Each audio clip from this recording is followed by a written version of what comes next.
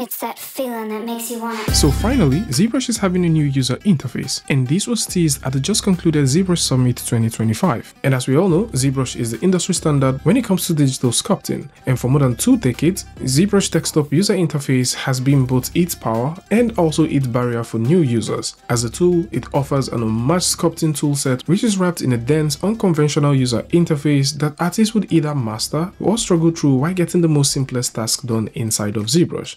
But with ZBrush moved to iPad, everything seems to have changed, as when the folks at Maxon announced the release of ZBrush for iPad, they did reimagine the whole user interface and shrink the user interface to fit into the form factor of a tablet, which allowed for larger controls, cleaner UIs, and also a nice context-aware panel, which has turned ZBrush into something more close to a modern creative app. I mean, take a look at this user interface and also take a look at this other user interface. You possibly would go for the iPad version compared to the desktop version because it's cleaner, it's easier to understand, and you don't have all those clunky menus that you find on every menu, sub-menu that exists for the desktop. And with reception of ZBrush for iPad, the folks at Maxon thought it wise to redesign the user interface for the desktop. Paul Gabri, the current Maxon 3D product development manager, has described this redesign of the desktop version as one of their biggest projects ever for ZBrush, as this has already been in development for over a year now. And this implementation marks the very first time that we're seeing ZBrush user interface and user experience direction have a dramatic shift from what it usually is.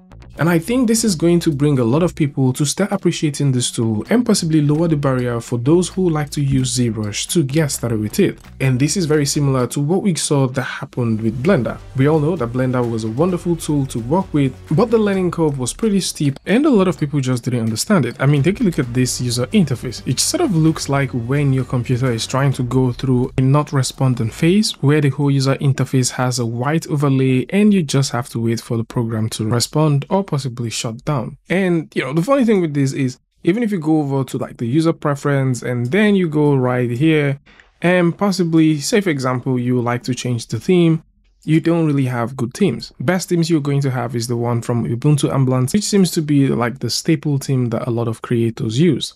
Even at that, understanding how to work around Blender was a big deal. Say for example, you like to select this, you have to right click to actually select that. And if you like to select this, you have to right click. Things were just a little bit, here and there. But then with 2.8, it became totally different. There was a lot of acceptance. Blender became more approachable without losing depth. A lot of people understood how this tool really worked. Most of the menus that we're hitting was now a bit more visible, and then the overall user experience is even better. And speaking about user interface acceptance and similarities, Unreal Engine shares from that as well. Like in this case, you can see what we have with the previous versions of Unreal Engine, which is the 4 series. It sort of looks very old and non-modern, especially with the color theme and all that. But with the new version, you can see that things are looking even cleaner.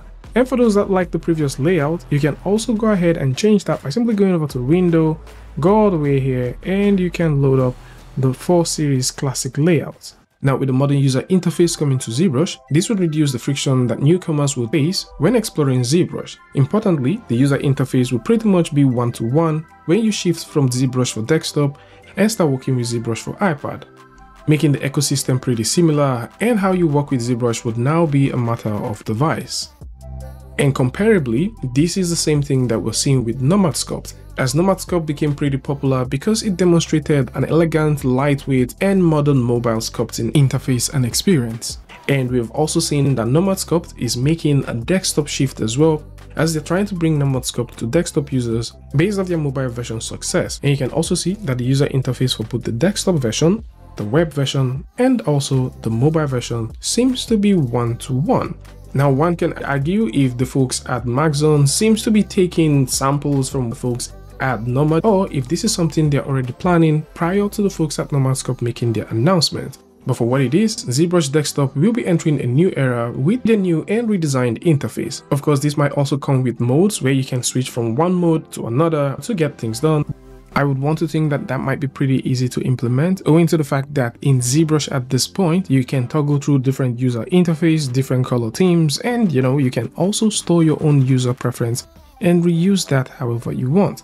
And yes, a lot of creators would still want to work with ZBrush as it is. owing to the fact that they've been using these for a very long time now, and muscle memory and old habits might definitely kick in. One thing I'll suggest that the folks at Maxon do is to keep the shortcuts the exact way that they are, and possibly create more rooms for artists to have more creative freedom to customize ZBrush. But until we get a concrete sneak peek of how this works, we can only speculate and hope they do something pretty cool that a lot of creators would love. And speaking about things that are pretty cool that a lot of creators would love, during the ZBrush Summit, they did tease out a few things, and one of them has to do with ZBrush to Substance link. And this just makes it so much easier for you to now send your stuff from ZBrush to Substance, do your designs there and bring it back. Of course, we've seen this with ZBrush for Photoshop, ZBrush for tools like, Character Creator and all that stuff. But it makes sense to see that there is a wonderful handshake going on with ZBrush and Substance. At the same time, the folks at ZBrush also teased their new unwrapping tool, and of course there's also a couple of teases here and there that has to do with their new retopology tool as well. And all of these are nice cool stuff, and I would like to know what you guys think about this one in the comment section. So this is it. The folks at Maxon are unifying the user interface for ZBrush for iPad and also ZBrush for desktop, and things seems to be looking pretty cool. And with Nomad Sculpt entering the desktop race, let's see how things measures up in the coming years. Now, when this is going to be fully implemented is something we have little to no idea about, but I sort of guess that maybe within the next major update, we might be getting this. Possibly ZBrush 2026.5, or maybe ZBrush 2027, or potentially ZBrush 2028. So this is it. Tell me what you guys think about this one in the comment section, and until I see you guys in the next one, peace.